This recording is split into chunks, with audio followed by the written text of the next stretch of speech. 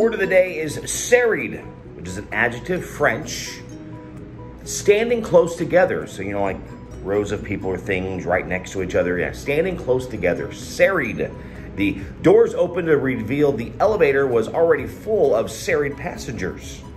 I wanted to stay for the last band of the night, but the crowd was so serried I could barely breathe. Been to those shows before. Ooh, especially when it's hot. Serried. That is your word of the day. Like, subscribe, share. Use it in a sentence in the comments below. Serried.